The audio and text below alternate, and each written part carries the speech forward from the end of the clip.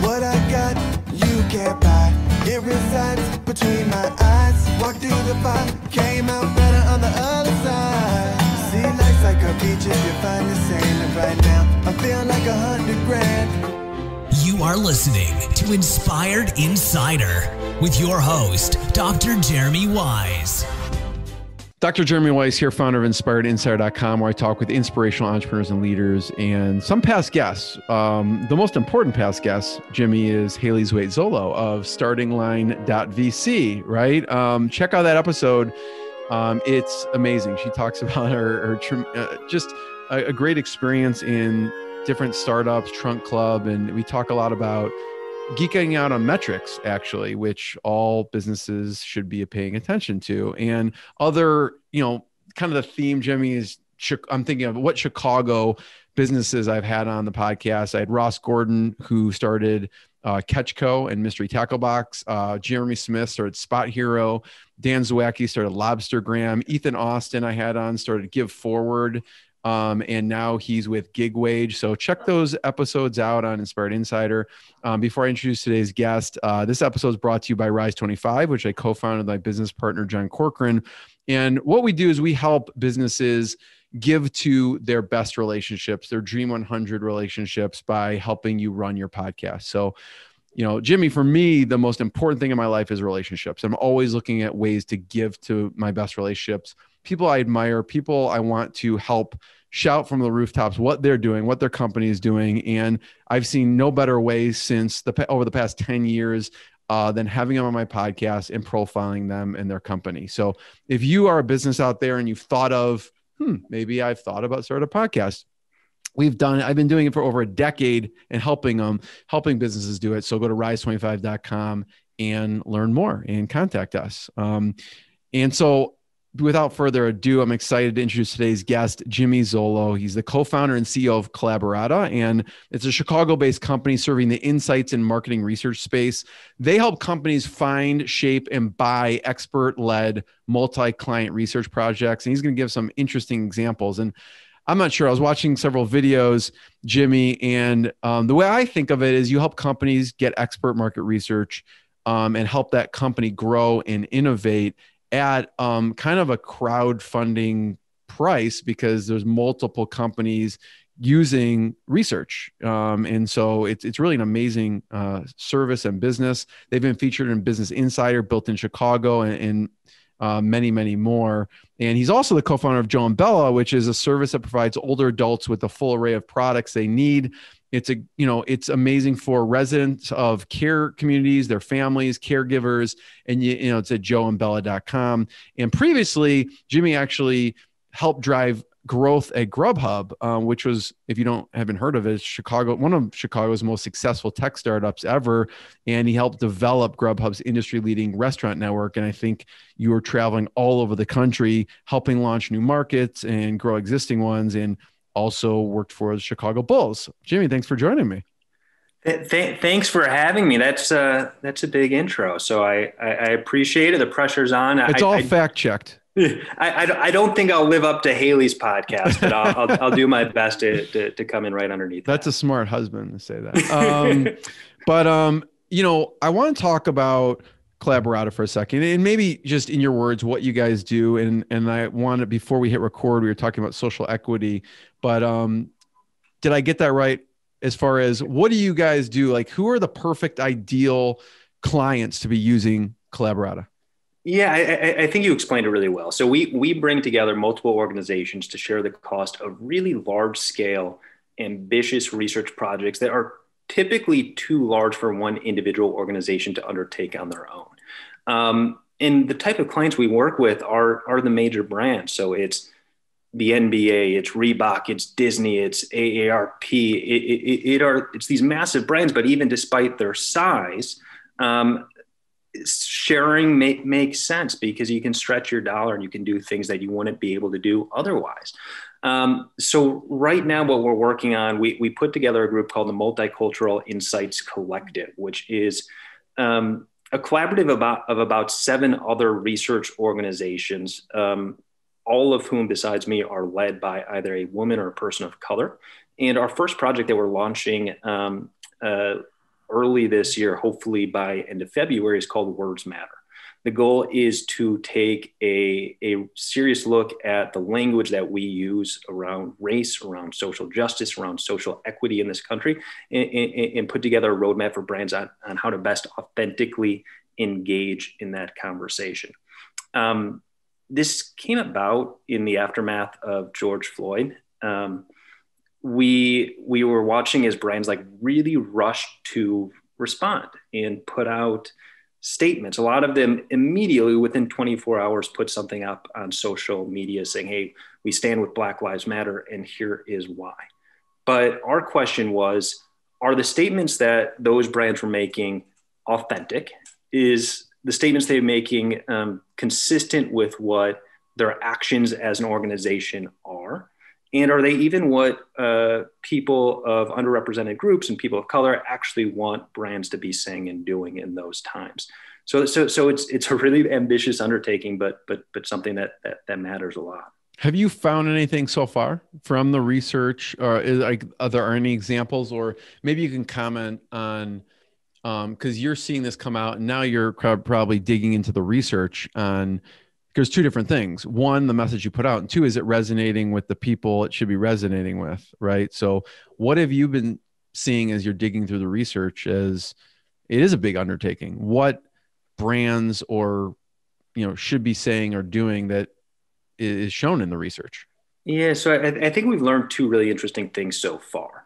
The first one, which is not surprising, is that authenticity is really easy for people to figure out. So an example of a good and a bad. NASCAR this year, as far as a good, when they removed the Confederate flags from being allowed in their arenas, and when Does that seem Wallace, like a no-brainer or no? It should have been a no-brainer, but for their fan base, it was really controversial at the time. Totally. They got thousands and thousands of fans saying they're never coming to a NASCAR event ever again. But they finally put their foot down, and then at the same time, Bubba Wallace, their only driver of color, found a noose in his locker, and wow. they stood with the NASCAR really strongly stood behind him, and all the drivers stood behind him, and had maybe the most iconic sports moment of 2020 because of it. And the interesting thing, looking back at 2020, NASCAR's numbers relative to every other sports league were phenomenal. They saw the least drop out of every other sport league during lockdown and during quarantine. And I think a lot of that goes to they weren't hiding behind their values. They were authentic about it. On the flip side, I won't quick, Jimmy, before we get to the flip side, you bring up something very interesting with NASCAR, and it kind of parallels what happened, whenever someone's watching this, at Capitol Hill. And I was watching one of the Michigan constituents talk about how, if talking about that certain things are wrong with the people that stormed, even if it's going to affect you getting elected. Right. And it seemed like that's what you're saying with NASCAR as well. It's maybe a no-brainer decision for some people, but they knew it was going to piss a lot of people off. That's exactly right.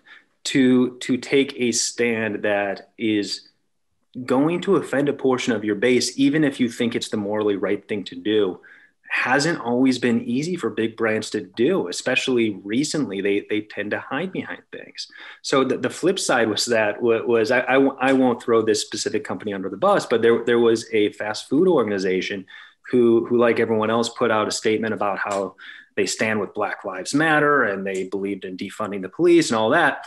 A couple hours after they released that statement, they fired an employee for wearing a Black Lives Matter face mask to work. So like that inauthenticity, when that gets caught, really, really hurts. And it becomes so obvious who's speaking out of both sides. Do any other good examples stick out along with NASCAR? Yeah, I actually think the NBA, who their numbers were way down, but that's a longer conversation as to why. I think it's more that their target demo is on social media, not sitting behind watching a full NBA game anymore. But I think the NBA did a phenomenal job this year. not just in how they stood up for Black Lives Matter, but there have been, they stood up for voting rights acts. They did everything they could to make every single NBA stadium available for in-person voting during the election, which was a pretty incredible undertaking, something that had never been done before, and was done because of not just the actions of the players and their sort of push, but the entire league got behind it. So the NBA has just been an absolute leader in saying what you mean and meaning what you say. Jimmy, talk to me about that for a second. So the NBA comes to you, they're like, Jimmy, we totally see this is valuable. We know words matter. We need to be better at this. And usually the companies that are really good at it want to be better. And how does it work with, they're like, let's do it. How does it work with them working with you?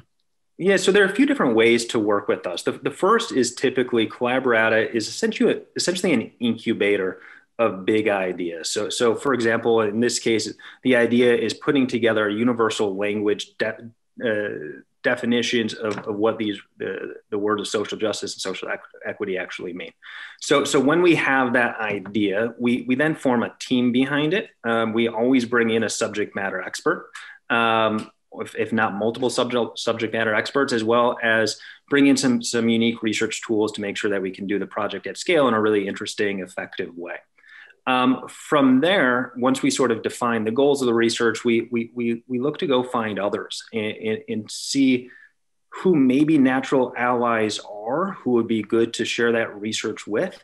But in other cases, there have been some really surprising collaborations that we're proud of. We've had Procter & Gamble and Unilever on the same project together, which was pretty cool. We had Bank of America and Global Atlantic Financial and Wells Fargo together, and a number of other financial institutions who typically feel like competitors, but for the sake of learning and knowledge and sort of expediting their own internal growth and innovation, they're willing to work with competitors, which is really validating for what we're trying to do.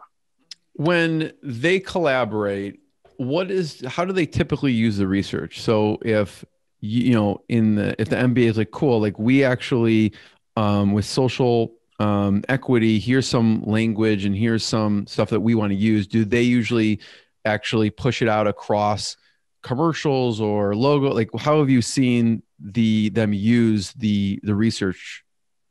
Yeah, so it depends on the specific team that we're working with within an organization. Typically, though, it's used for communication strategies, so across media, so whether that's commercial, whether that's social media, how they're using their brand messaging. A lot of times it's also product innovation too. So we've done a lot of really interesting work in the aging and longevity space, specifically with companies like Procter & Gamble and Bank of America. And those organizations use that information to ensure that they're best serving a specific audience and developing the types of products and services that can help them, specifically in this case, as they age. The other interesting one is occasionally, depending on the organization that we're working with, they've actually used this for lobbying purposes as well, to ensure that they have a full and complete understanding of a specific group of people within this country and how to make sure that this country is best representing their needs. Let's talk about, before we hit record, you were talking about hacking longevity. That's right up my alley. I love talking about health stuff. And I didn't want you to tell me anything because I want to hear it for the first time. So what did you mean by that? So hacking longevity is a series of research projects that we've been doing over the past 4 years. We're actually now on our third one. So we started with the foundational research called Hacking Longevity, which took a look at Americans 65 plus in this country and sort of looked at their aging journey. Because as we know right now, the way in which we age is very different than how our parents' generation aged. And the way millennials are aging, the way Gen Z is aging is going to be very different for a multitude of reasons, whether that be our health, our financial stability, the activities that we do. So we took a foundational look at aging within this country. From there, we then, what we found was that your specific place that as you age, there are specific events that can happen that fundamentally change who you are as a person, right? Not surprising, but we defined 5 of them for the next Hacking Longevity, and dove into those, what we call life shifts. One of them we called aging single. So it was an individual who either became divorced or widowed later in life, obviously totally unexpected and could have major, obviously, financial ramifications, but is also really impactful from a health perspective as well, and how that can impact someone. We looked at a happier one, like becoming a grandparent for the first time, and how that changes somebody's life. And particularly now, boomers are the most involved grandparents we've ever seen. They really are kind of second parents to their grandchildren. They're spending more money than grandparents have ever spent on their grandchildren, which is a really interesting thing. And for organizations that we work with, that's something that they definitely need to better understand. So what have you found with the research from Hacking Longevity that you've changed because you know it's going to help you live healthier, longer, better, happier, whatever it is? Yeah, I think there are a few things. The first one from a health perspective is I think it reinforces the need to be really, really active and really healthy with how I eat. And for me, being healthy, that means low impact. So I try and ride my bike as much as I can. Although in Chicago right now, that's not very easy. But from a diet perspective too, that means a lot. The other big thing from a financial perspective is understanding that despite hopefully the plenty of success that Collaborate and any other endeavor that we may have, is that millennials are not going to retire in the same way that our parents' generation will retire. The retirement age right now is 65. The reason that retirement age was originally set at 65, because at the time, the average American was dying at the age of 64. So we need to know that that sort of social security nest egg probably won't exist for our generation. And we're going to have to work later in life than our parents' generation ever did. And just sort of be prepared for that and understand, hey, we've got to save now, but also not burn out now. There's that balance, knowing that we're going to be working later into life, regardless of a lot of things that are outside of our control.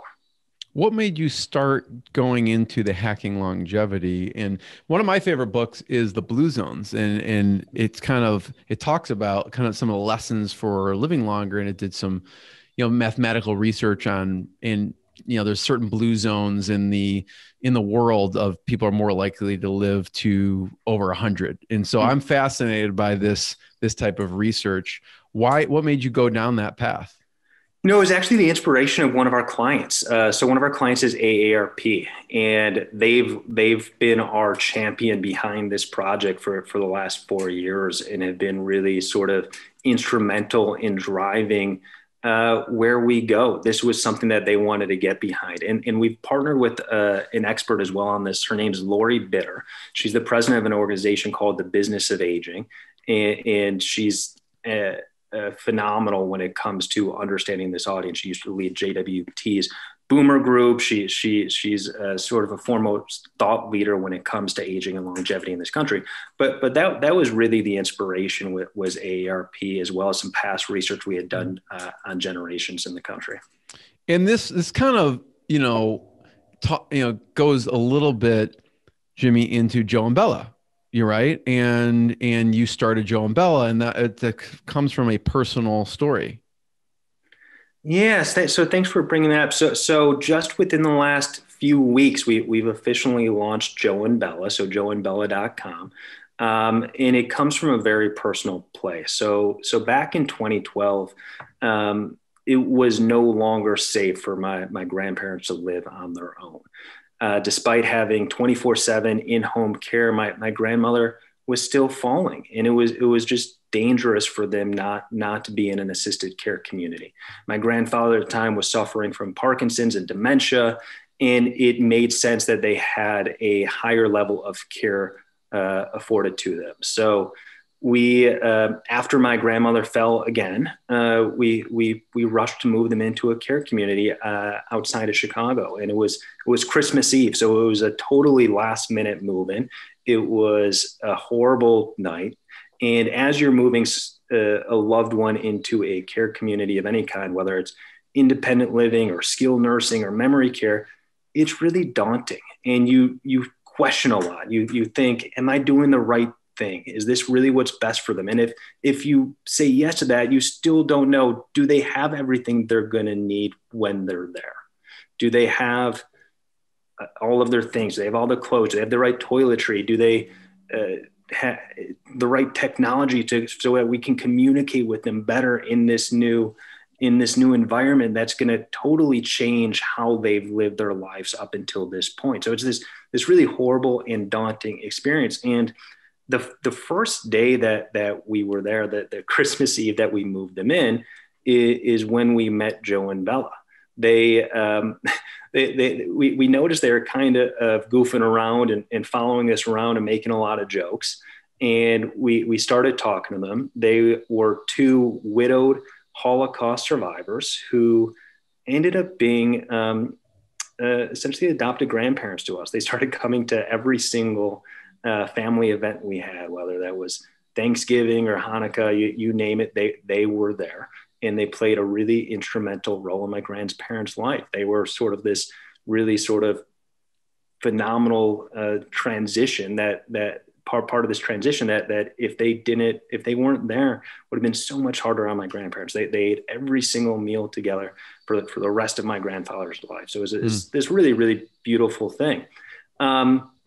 So that was back in 2012. My grandmother had been in a care community ever since. And then during COVID, the challenge of helping her was obviously expedited because they had to go into full lockdown. We could no longer benefit of going into a room and looking around and saying, hey, do you have enough toothpaste? Do you have enough mouthwash? Or how's your clothes? Do you need new shoes? Do you need new socks? Because she was also now at this point suffering from dementia. So even if we asked her those questions, she wasn't able to answer. And if we were asking the caregivers who were doing such a phenomenal job, they could look, but their time at that point was best served ensuring that COVID wasn't getting into the community.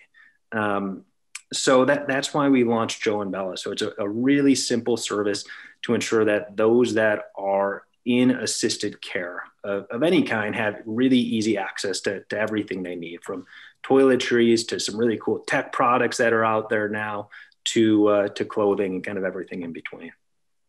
Thank you for sharing that. It's such a tough journey. Wow. I mean, especially aging. I mean, it's no joke, you know? So how does it work? Someone goes to the site and what do they do? Yes. Yeah, so someone can go to the site, whether that is a caregiver at a community can order on behalf of their residents, or a family member ordering on behalf of their loved one. And you can sign up and get a lot of products, anything that is consumable. So whether that's toiletries, you can set up for automatic reordering, so you never have to worry about your loved one running out of anything that they would need. And then there's also a bunch of other really great products up there as well. And we even have really cool gifts up there. Because I know one of the toughest things was always trying to figure out what to get my grandmother, because the default answer was always just a crossword puzzle, because that was the one thing that even with dementia, she could always do a crossword puzzle in pen. So we knew we could always get her that, but we've been able to find some really great products up there, and we're pretty excited about it. I love it. Some people can check that out, joeandbella.com. joeandbella.com. Okay. Thank you. Back to Collaborata for a second. What was the initial idea behind it? Yeah. So the initial idea, man, and it has changed a lot. We've gone through, like every startup, a million different pivots, but the initial idea was it was just gonna be a crowdfunding platform for research of any kind. And at the time, it was going to be each project needed 10 clients attached to it. And a project would go up there and you would pay 10% and you get the results. It's become way more hands-on than that. It didn't really become the open marketplace that we envisioned, just because research is so proprietary that organizations weren't necessarily comfortable going on there and engaging in it with that type of way. And the other big thing that we had to go in and adjust was our research partners had to be of such a high level of vetting in order to get on the platform now that we didn't do initially. So for each project that we now run, we go out and get someone who is uniquely qualified to do that work based upon their level of experience and expertise, versus initially any research firm that would come to us with a cool idea, we'd say, go and put it up. But it's really shifted since then.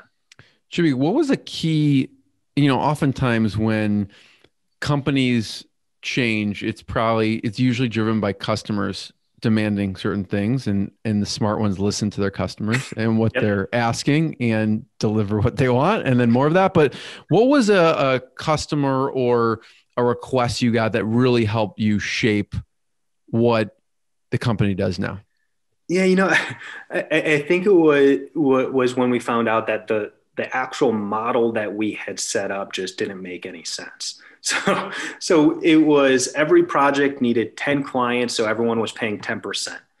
That didn't make any sense. So I think it was actually ARP who came to us with the idea of hacking longevity and said, hey, we're actually willing to underwrite a really high percentage, well over 10% of this cost, in order to get the research off the ground. And also that way it helps incentivize some other really great companies to come and collaborate with us. So the idea then really shifted from, this isn't just about cost savings, but it is the value of the collaboration. It's the value of the partnerships.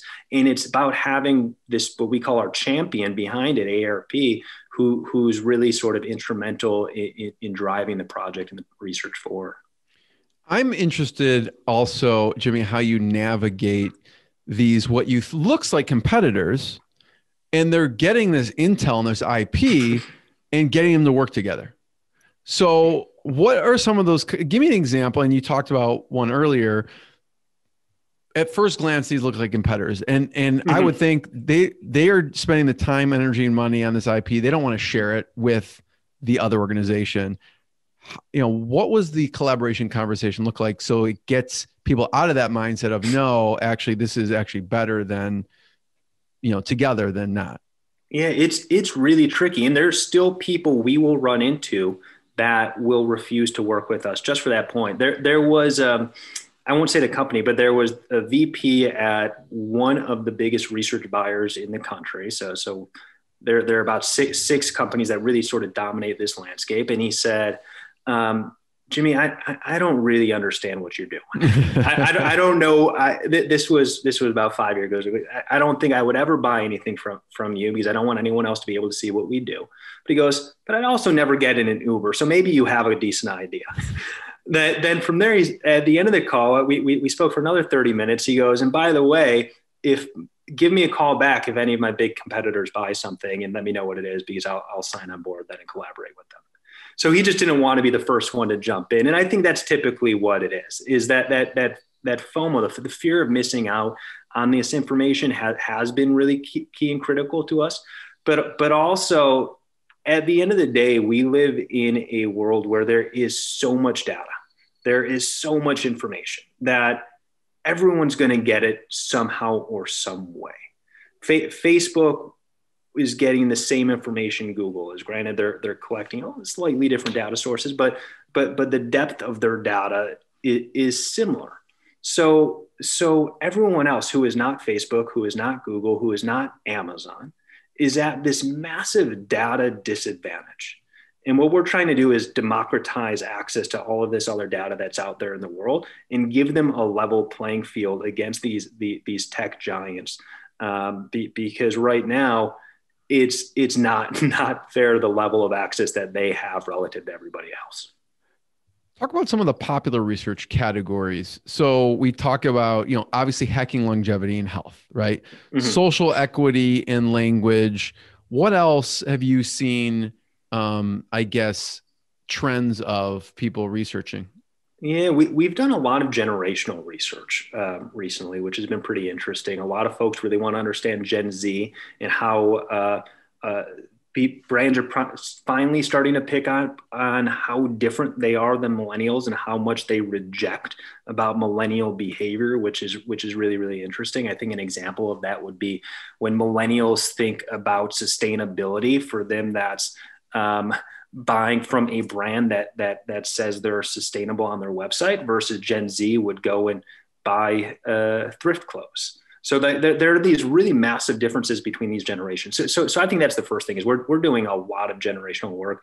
We do a project every year called Generation Nation that takes a foundational look at the 4 largest generational cohorts in the US and sort of compares and contrasts their different views. And it's sort of a really interesting thing to see how the country is shifting over time, because it's something we've done for so long. Last year, we did an interesting project called Gen Z Moms, which the idea is to take a forward look at what the next generation of parents is going to be. And we worked with some really cool brands on that one as well. That's really cool.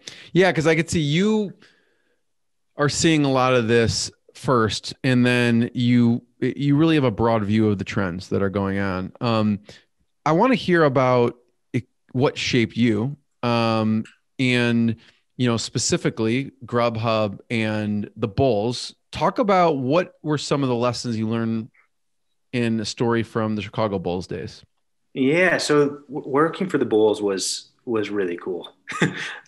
So the offices for the Bulls are right there in the United Center, and I grew up a Bulls fan, so it was just incredible. Every single day you walk into the arena, past the Michael Jordan statue, and then go and get to work. So it was a phenomenal and cool experience, but I was there at a unique time.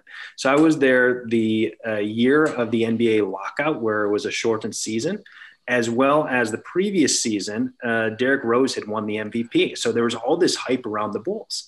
And I was there just for within a few months, because of the hype around the team coming into the season.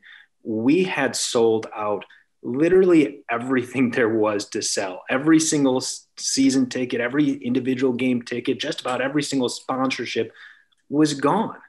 And we more or less had the option of, hey, you guys can stay and be sort of glorified customer service at this point throughout this year, and then next year start selling again, or not. And I chose or not. So I left without really knowing what I wanted to do, but I knew as a salesperson and someone that liked to be really busy, or really needs to be really busy, that I wanted to find a situation where I couldn't sell out, that there was always going to be something next to do, and sort of that feeling of we had achieved something, like we've got to the top of the mountain and there was no sort of other place to go. It was really weird. So because of that's how I fell in love with startups. And I had gone to, a little bit after that, I didn't know what I wanted to do. I had gone to 1871 just to sort of network with some people. And I had stumbled into a talk. Matt Maloney, the founder of Grubhub, was speaking there. And I just sort of fell in love with what he was saying about how he was so convinced at the time. And this was well before online food ordering had really taken off, but he was so convinced that Grubhub was going to blow up and that they were going to be the next big Chicago startup. And that night I applied for a job at Grubhub. I think I interviewed a few days later and started the following week. And it was just a phenomenal experience and really sort of built my love for startup culture, especially here in Chicago.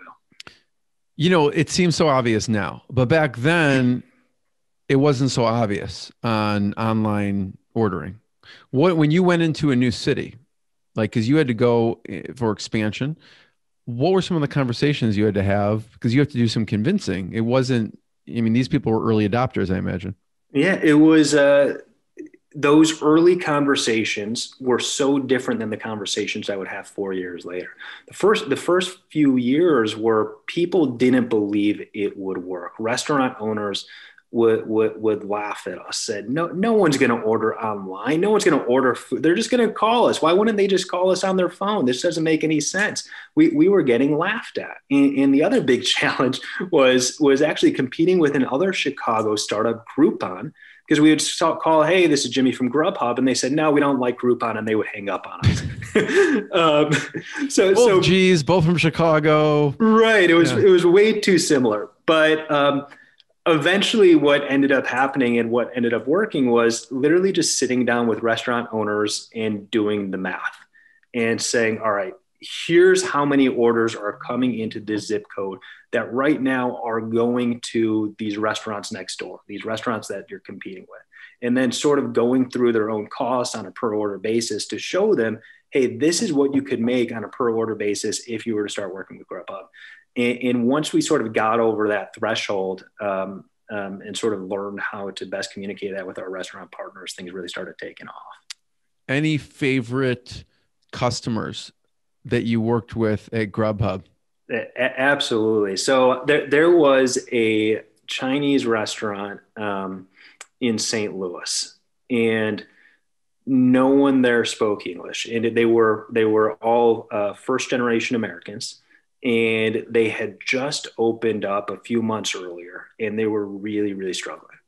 And I was trying to convince them to be on Grubhub and explain that, hey, Chinese restaurants are doing really well in St. Louis, and maybe this is a good way to get your name out there. And they didn't know what I was saying. There was this really tough language barrier. And then they had taken me into their kitchen because it was before dinner rush was about to start. And their, I think 13 or 14-year-old daughter was in there doing her homework. And she had had overheard our conversation, and she spoke fluent English, and she started translating on my behalf to her parents as to why they ought to be on Grubhub. And because of her, they ended up joining. They've ended up being a really big success. They've opened multiple restaurants. And it's just a sort of a really cool story of sort of the iconic American dream of coming here, opening up your own business, really being an authentic family business. And it's been fun to watch. So what made you, Jimmy, what was the next transition? So towards the end of Grubhub, I mean, it's grown a lot, right? Yes. They've been phenomenal. So the transition out of Grubhub was right after Grubhub went public. That following week, they brought in a team of attorneys to tell us what the new rules of operations were, which is great. You're now a publicly traded company. You absolutely have to behave differently than how you had before. But for me, as sort of someone who had fallen in love with Grubhub because it was a startup and sort of that freedom and that flexibility that startups entail, once they gave that speech, I started coming up with different business ideas and figuring out what I wanted to do on my own. I come from a family of entrepreneurs. My dad was an entrepreneur. My grandfather was. So I knew I always wanted to do my own thing. And right after that IPO, it just felt like the right time. What's some best advice you've received from your dad or your grandfather? I'll give you one from my grandfather is not to always trust your gut, which was an interesting lesson. So his entrepreneurial story was he was college roommates with Hugh Hefner. And the two of them had started a magazine together called Chicago. And it did okay. I think it had a few editions before it eventually went under. And Hefner came back to my grandfather and said, hey, Bert, I've got this great idea for a new magazine. I'm going to call it Playboy. And he explained to my grandfather what it was. And my grandfather goes, absolutely not. I do not want to be a part of that. It's going to be a horrible failure. You're making the biggest mistake of your life. And Hefner, of course, goes on to found Playboy. In those first few editions, most of the articles are written by my grandfather under a pseudonym because my grandmother refused to let him use his last name in it. So it was something they didn't like to talk about a lot. But the lesson is that your gut's not always right, and to take chances. That's amazing. That's an amazing story. Does he still have those laminated somewhere, or the articles he wrote in those first editions? It's a funny story. So they never had any of them because my grandmother refused to have them in the house. She didn't want any association with it. I get that. Yeah, but maybe like 5 or 6 years ago, I saw a first edition was on eBay. So I paid way too much money to get a first edition. I've got a frame now, which is pretty cool. That's amazing. Your wife's like, why are you buying this? You're like, right, yeah, don't worry. Research. It's my grandfather's legacy. I need to buy these.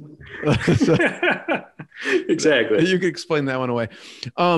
First of all, I have 2 last questions, Jeremy. I just want to thank you. Thanks for sharing the amazing stories. Everyone should check out collaborata.com. They can check out joeandbella.com, check out other episodes of the podcast. I always ask, because it's Inspired Insider, is there any other places we should point people towards, by the way, online to check out what you're working on? Are those the best places? Those are the best places. Instagram, shopjoeandbella.com, Twitter @collaborata, @shopjoebella. But yeah, please check us out. And somehow, in what I just said, that turned on Siri. So Siri started playing from that. I'm not quite sure how. I don't know if anyone could top a grandfather story that you just told, Jimmy. But I always ask this Inspired Insider, what has been a challenging time, low moment? We know is the entrepreneur journey. It's lots of ups and downs. And then on the flip side, what's been a proud moment for you in the journey? What's been a challenging time or a low point that you think back on that, kind of pushed you forward? Yeah. Getting Collaborata off the ground was really, really hard. Like I said, initially, we just didn't have the model right. And it took us nearly 10 months before we made a sale. And those first few days after you wake up, of quitting your job and not having a salary, at first it's exciting. And then you go 10 months without making a sale. And every type of doubt that you've ever had, every negative thought you've had about, am I the right person to do this? Is this a good idea? Why would I leave sort of a rocket ship of a company? Every single doubt creeps in. So that was really, really hard. And you're a salesperson, at heart, right? Yeah. You're used to going city to city and making sales. Exactly. So to go 10 months, it was brutal. But once we broke through and once we had our first big success, was a project called Generation Nation, and it brought in 10 companies and some iconic brands, including the NBA and Ford and Reebok, among others. And once that happened, the trajectory of the business sort of changed overnight. And it changed because, number one, we didn't stop testing new ideas. Our initial sort of assumptions of how we were going to build a business were all wrong. I'm sure a lot of our assumptions about how we're going to continue to build the business are wrong, but we just didn't stop testing and we didn't stop trying to figure it out. So that why didn't you quit? At month 4, month 5, month 6, month 7, month 8, what kept you going? I don't have a good explanation other than I really hate to quit. I was so convinced that there was something there, that we were sitting on an idea that it fundamentally made sense for organizations to share their data, to democratize it so that they can compete with the big tech companies on an even playing field. I was so convinced of that just basic thesis. I knew we had sort of how we do that wrong, but I thought if we just kept sort of poking at it, that we would figure it out. And yeah. You're like your belief was kind of pushing you forward, and maybe the execution, you had to tweak. I gotcha. On the flip side, proud moment for you. Yeah. So I would say launching Joe and Bella has been a really proud moment. So Collaborata for us is sort of like this really great commercial product that we've put together. Joe and Bella to me is something that's really personal, that right now for folks in assisted care or nursing homes or skilled nursing, it is really, really hard. They can't see their families. A lot of them can't talk on the phone. It's horrible. So for us to be able to give back in any way we can to help those in assisted care in any small way is something that we're really proud of. And we've been able to roll up the site and get it launched in a couple of months has been, while we're running another business full time, has been something we're really, really proud about. Jimmy, thank you. Everyone check out collaborata.com, check out joeandbella.com, and more episodes on the podcast. Thanks again. What I got, you can't buy. It resides between my eyes. Walked through the fire, came out better on the other side. See, life's like a beach if you find the sand. And right now, I'm feeling like $100 grand.